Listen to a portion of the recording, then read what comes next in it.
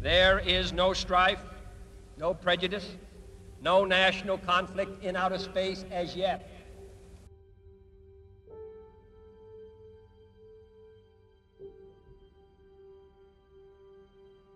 Its hazards are hostile to us all.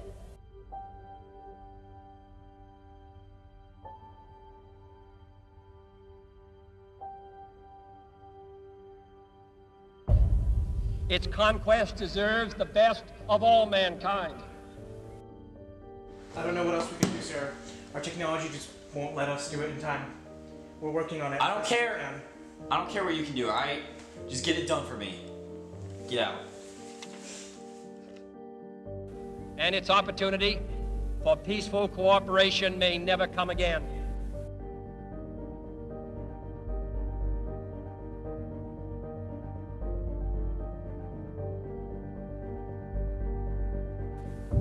But why, some say, the moon?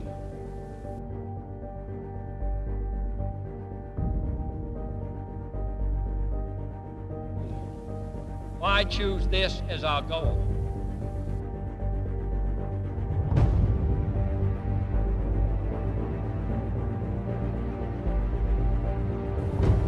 And they may well ask, why climb the highest mountain? 2, 1, fire. Why, 35 years ago, fly the Atlantic?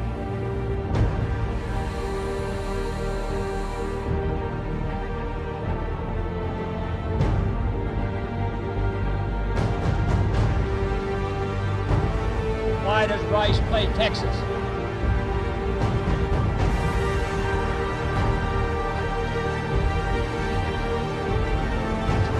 We choose to go to the moon.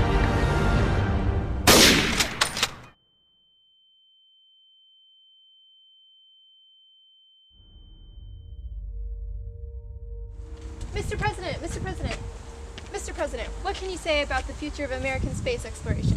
I can't say much, but what I can say is we're going to be the first ones to put a man on the moon. But remain at one level. Very much.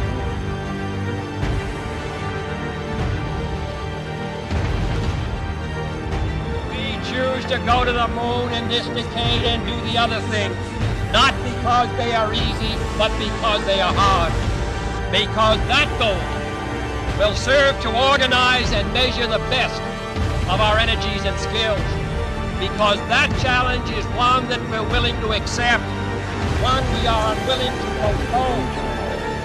12, 11, 10, 9, ignition sequence start.